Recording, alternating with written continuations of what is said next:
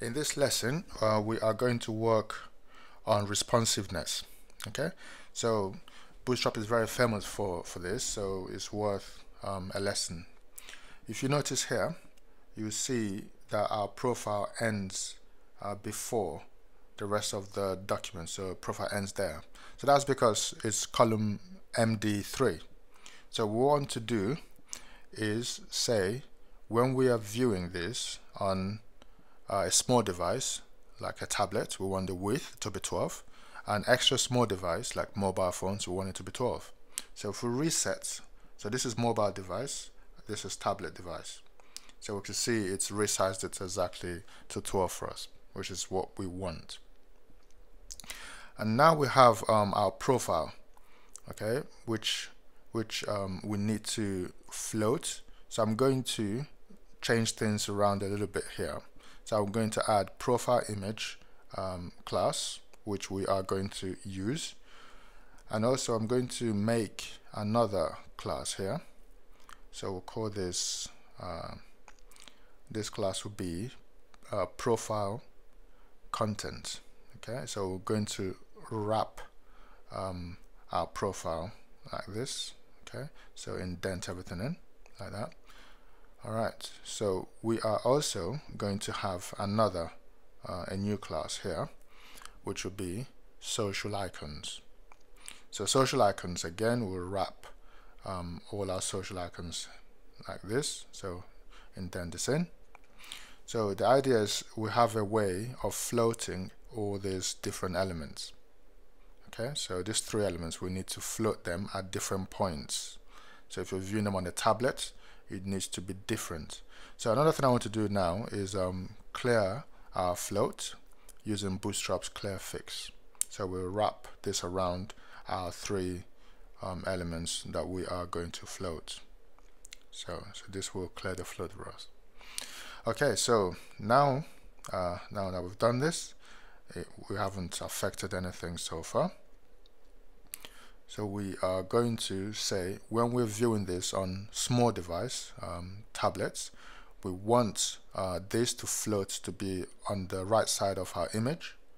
Okay, and when we go back to medium size, it goes back to normal.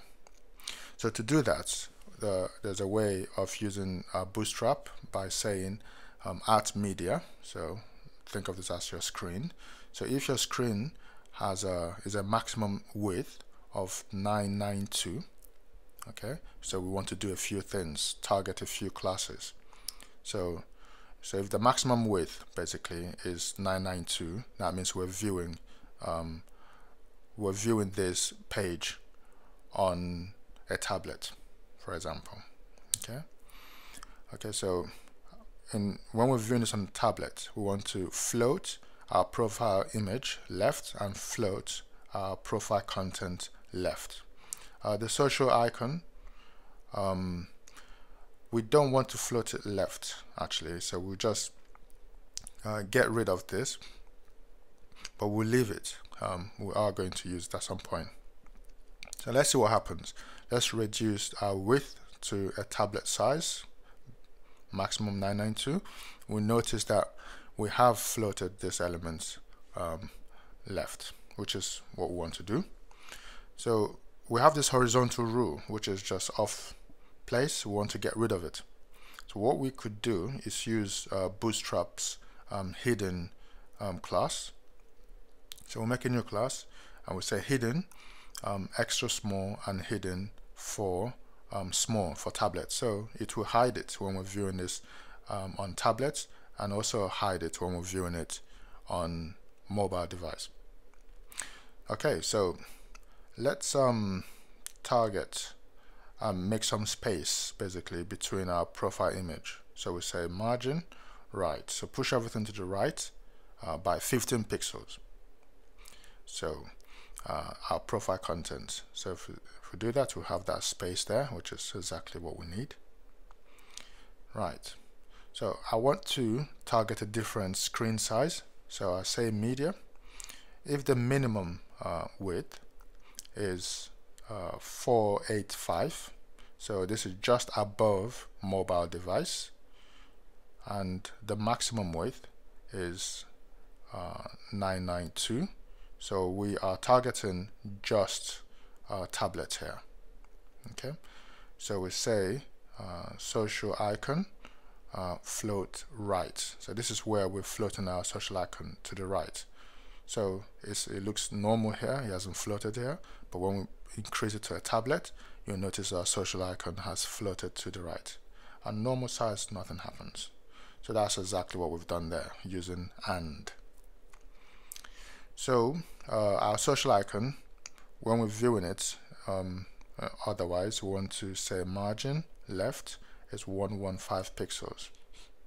So if we reduce this to mobile device, you'll notice that the social icon has lined up properly. If I comment this out so you see what it looks like before, reset this page, you see the social icon goes all the way to the left, it's not floating right. If I get rid of it, you will see the margin left is down there. So that's what we want to do. It looks much neater that way. And also for our profile content, I want to push everything below by 10 pixels. Reset, you see the spacing has been added there. So on tablets, we want to add a horizontal rule. Okay, so tablet and mobile device, we want to add a horizontal rule. So what I want to do is copy this just above the end for our side. We're going to paste it there. Get rid of this. So this horizontal rule, we want it hidden only when we're viewing it on a medium size and large screen. So it shows up here, okay, and if we stretch it, it goes away. If we go down, it shows again, and if we go to mobile, it shows up. So we have a horizontal rule that shows up just for mobiles and tablets. So it's a very good and handy hidden class provided by Bootstrap.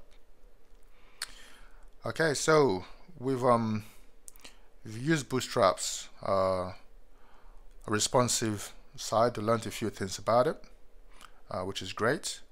And we've used it to add to the visual aspect of our project at different stages. So this is where we will stop in this lesson. And the other thing you now need to do is copy what we've done, everything that we've done here, and paste it into the other pages, about us, archive, etc., and so on.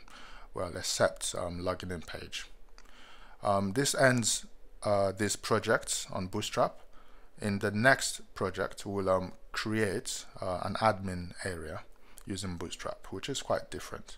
So looking forward to that, and I'll see you in the next project. So see you there.